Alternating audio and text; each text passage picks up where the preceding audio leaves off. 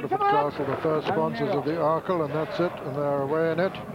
With Space Fair, the early leader in the centre, bandaged and easy to distinguish. They come to the first, Young Pokey right up there with them. Flashy Buck jumped at last, they're all safely over it.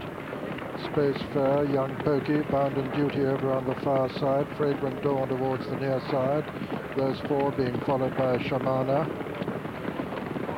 Young Pokey disputes it now with Space Fair and Fragrant Dawn. Fragrant Dawn towards the left of the picture, just taking it up now from Space Fair and Young Pokey and Bound and Duty and Shamana. Then comes Mass Appeal, Deep Sensation and Valrodian. Behind them, Tin Ryland and Alkinor Rex and Flashy Buck, as Fragrant Dawn lands over the third in the lead, and they're going a right good gallop. Flashy Buck was a little bit deliberate and slow at that one. Young Pokey's in second and Space Fair third, and Bound and Duty 4, 5 Shamana, 6 Valrodian on the inside of Mass Appeal with Deep Sensation next, and then Tin Ryland. Little gap to Flashy Buck and a further gap to Alkinor Rex as the leaders and the whole field cross the fourth, with the exception of Alkinor Rex, who was very slow at that one, has got himself tailed off and is being pulled up, in fact. So as they run down the 10 left in this Waterford Castle Arkle, they're being led at the fifth by Fragrant Dawn, Young Pokey on the outside, Space Fair. Then on the inner, Bound and Duty with Shamana close, and then Valrodian. Deep Sensation making ground towards the outer as they come towards the water. Fragrant Dawn lands in the lead from Young Pokey. Space Fair on the outside, Bound and Duty on the inner, Shamana. Then comes Valrodian. Then on the outside, making a little bit of ground, is Deep Sensation as they jump the first of the ditches. Mass Appeal made a mistake there, and Flashy Buck has gone. Flashy Buck a faller at that one, the horse all right. His rider beginning to sit up now over the eighth.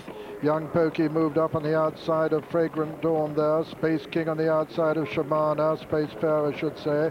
Then on the inside is Bound and Duty as they race towards the final ditch, 4 from home. Fragrant Dawn the leader from Young Pokey, little between those two. Space Fair, then comes Shamana, who's making quite good ground. Deep Sensation still going well towards the outside, but as they begin the run downhill, 3 left to jump, it's still Fragrant Dawn the leader. Fragrant Dawn from Young Pokey, under pressure towards the left of the picture. Deep Sensation getting a reminder. Bound and Duty is not far off the lead towards the right of the picture. Space Fair is still there too, coming down towards the next now. 3 from home. Fragrant Dawn lands in the lead from Young Pokey. Space Fair, Deep Sensation on the outside. Shamana's got a chance though as they come down towards the second last. Fragrant Dawn now, Young Pokey. On the inside, Shamana. Space Fair. Shamana a faller at that one. Rounding the home turn now in the Waterford Castle Arkle. And they've got 1 fence left to jump now.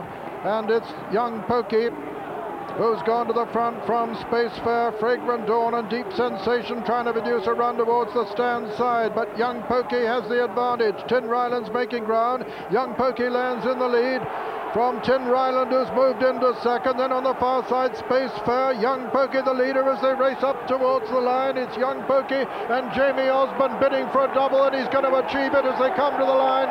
Young Pokey has won the Waterford Castle Arkle. Second, Tin Ryland, and third, Space Fair, and 4 was Deep Sensation.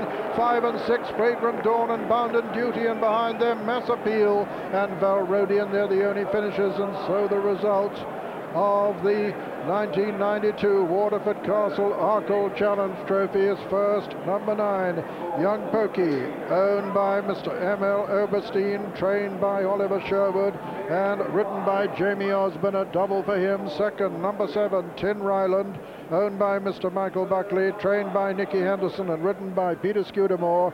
And third, number 6, Space Fair, owned by Osborne House Limited, trained by Richard Lee and ridden by Adrian Maguire. Fourth was number 3, Deep Sensation.